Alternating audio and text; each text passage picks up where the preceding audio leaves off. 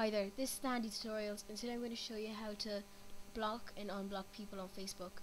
First of all, you need to go into privacy settings. It's in the account options as well.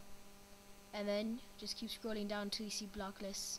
Click on edit your block lists and then put in the person's name. So I'm just going to type in a random name and click block this user. Click on a random person. Well, not for you, but just for me, cause alright, so the person has been blocked, and if you want to unblock them, just click unblock and confirm.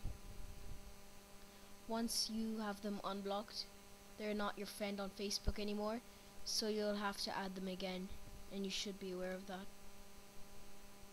Alright, this has been the TheHandyTutorials. Thank you for watching, and don't forget to comment, rate, and subscribe.